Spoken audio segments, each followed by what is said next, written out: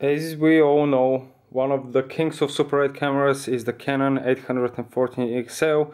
This particular one in great condition, as you'll see in a second, with original box, loads, the manuals, booklets and so on. This is the most interesting part.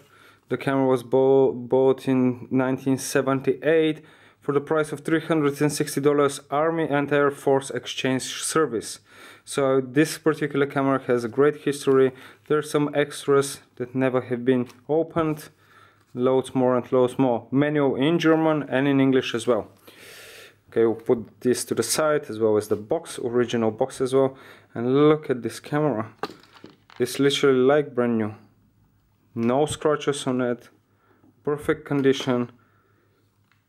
Super clean lens. Comes with a lens filter as well. I'll take that off. Look at that lens. Incredible condition. Perfectly working manual and automatic zoom. No fungus, no dust, nothing. So let's test it out. In order to get the camera working, you need to open the lid underneath. As you can see, super clean battery compartment. And on the side you'll see some signs that you definitely need to follow in the correct way to position the batteries, otherwise the camera is not going to be working. You only need 4 AA batteries. Once the batteries are in, put the lid on, screw it. You might need to use a coin as well. And voila. 18 frames per second, 9 frames per second, single frame. Back to 18, slow motion. Okay, perfectly working. Automatic zoom as well as the manual one. The camera is in truly outstanding condition. Light meter is very correct on this camera. Look at that, even the original lid is here. For flash, for remote.